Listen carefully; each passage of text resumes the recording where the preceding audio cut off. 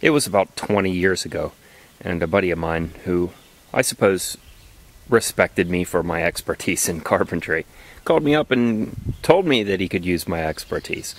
And I said, but you're a concrete guy, I don't know anything about that. And he's like, yeah, but we need a Jackson driver. Oh yeah, he really valued my expertise. This is a Jackson. I got to drive that full of concrete.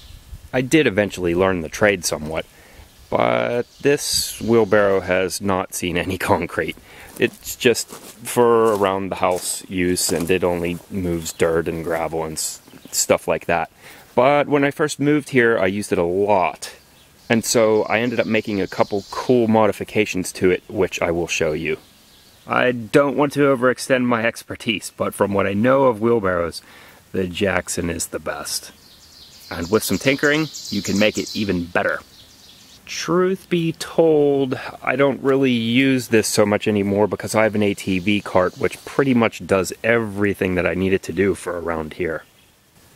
So I want to capture record of these changes before I, get rid of this wheelbarrow. Hope they're useful to you. In ascending importance, a little shelf that will hold your water bottle or your gloves or even your shovel.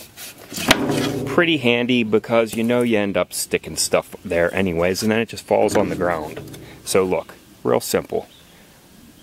Find the contour of the shape of the wheelbarrow and match it.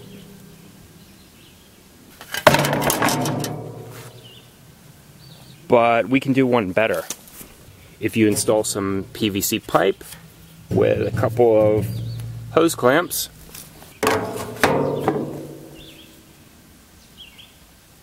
I'm especially fond of this one. I used it a lot.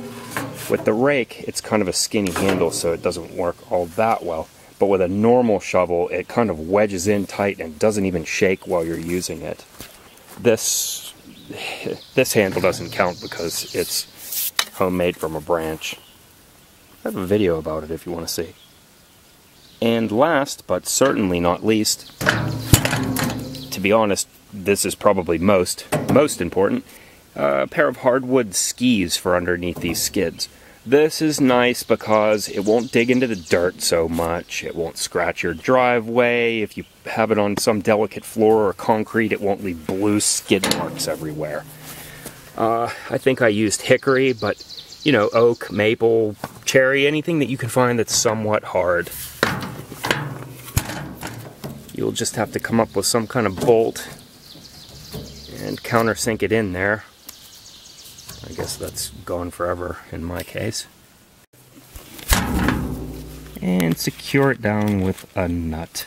I hope you got something out of this that's useful. I used mine a lot when I used it before I started using an ATV. And so while my opinion of the wheelbarrow is, well, somewhat diminished from what it used to be, it's still, if it's the best you can do, an awesome tool. Believe it or not, they didn't have wheelbarrows back when they built the pyramids. This piece of technology did not yet exist in this form. Isn't that something else? Don't take for granted how the physics of this can make your work a lot easier. This piece of technology can also make your ease easier as well, because this is what I learned that concrete finishers do while they're waiting for the concrete to set up.